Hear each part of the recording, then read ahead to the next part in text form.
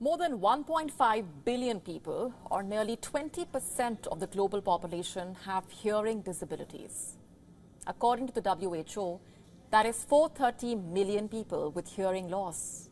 And of them, 34 million happen to be children. But now, there is hope for them. In the UK, an 18-month-old girl has regained her hearing. In fact, she is the first in the world to undergo an innovative gene therapy trial.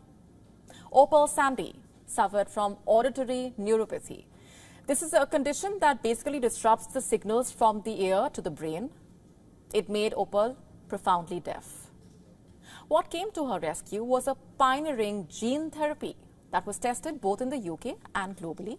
It nearly restored the toddler's hearing with prospects for further improvement.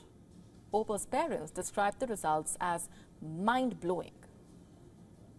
I think we'd been given a really unique opportunity with no real evidence that any harm or adverse effects was likely to come to her, and I think a lot of parents, regardless of their difficulties their children face, to be given an opportunity to potentially make obstacles easier for her to overcome was a risk definitely worth taking.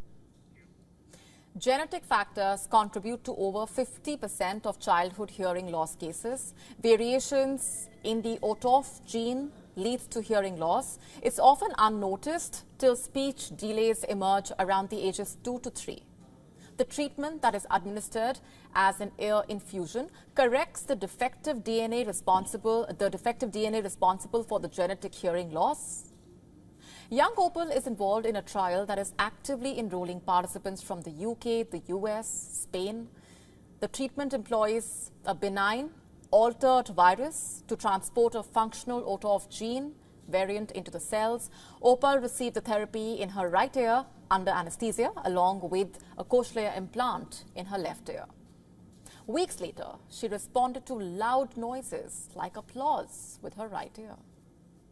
We can start to use gene therapy in young children, restore hearing for a variety of different kinds of genetic hearing loss, and then have a more one-and-done type approach where we actually restore the hearing. They don't have to have cochlear implants and other technologies that have to be replaced.